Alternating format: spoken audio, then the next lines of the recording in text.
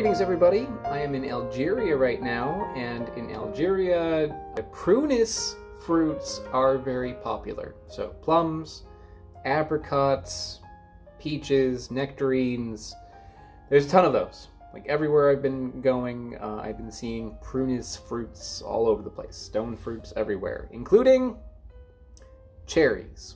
Today I'm going to try two different varieties of Algerian cherries. I'm not sure exactly what these are called. Let's go with red and not red. But these were grown here in Algeria. These are specifically Algerian cherries. So let's start with the red one. One thing that is notable about these cherries is that they are a little bit smaller than the cherries we get in the US, and that might be just because of the variety that is cultivated in the US being a bigger one. Sometimes people think bigger is better. Not always the case. So yeah, this one is a little bit smaller. You're not getting quite as much fruit there, but the flavor is what matters. Let's see what that's like.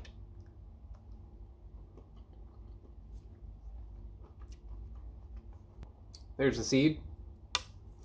That cherry is really good, and it is different than your typical cherry. I'm trying to figure out why it's different. So let's break it down. It is maybe a 7 out of 10 on sweetness, like a 2 out of 10 on tartness, a little bit of tartness, but it's not sour. It's maybe a little bit bitter. It's got a touch of bitterness to it, but in a nice way. It's not like overpoweringly bitter or anything. Just a little hint of bitterness to it. And it's maybe like a little bit spicy. It's got like a touch of, I don't know, like almond extract sort of spice, or like a little touch of cinnamon maybe. It's like a dark, deep kind of flavor, like brown sugar, but a little bit bitter. So it makes me think of molasses. It's not like strongly of molasses, but it is there, and it's not something I typically get from, you know, a cherry in the US. So there's a little extra like a dark sort of flavor. It's good. So let's next try the not red variety, the yellowish, pinkish, whatever you want to call that cherry.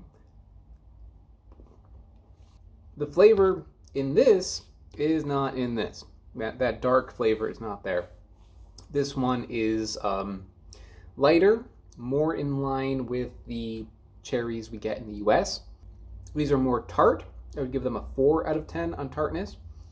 They're also less sweet. I'd give those also a 4 out of 10 on sweetness.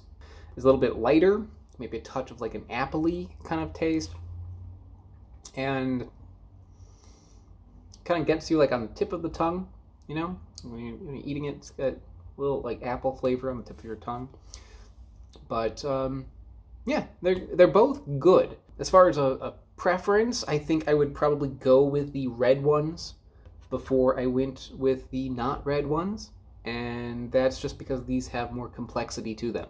I like these are totally good, but these ones have a little something extra to them, and that's pretty nice. But yeah, Prunus fruits are a thing here in Algeria, and people in Algeria know how to grow Prunus fruits. The quality of fruit here is pretty incredible. Everything is grown locally, and I could tell that people who are growing the fruit here they care about it. But I've been having quite a few different fruits since I've been here, and I've noticed a high quality in the produce, and that definitely is the case with their local cherries. So I think that's about it. I hope you enjoyed this, and I will see you all next time. I would like to give a big shout out to Smarter Every Day, Loftyrex, and JMac. They are mega patrons over on Patreon.com. Patreon, I'm sure you've heard about it, but basically it is how I can afford to go on all the adventures that I go on this channel, and how I buy all the fruit that I buy. So if you are interested in supporting the channel, check out the link in the description below. Another way to help out is by going to my website. My website has all my videos organized into categories, which is pretty cool, and I also have t-shirts for sale over there. So check it out, and I will see you all next time.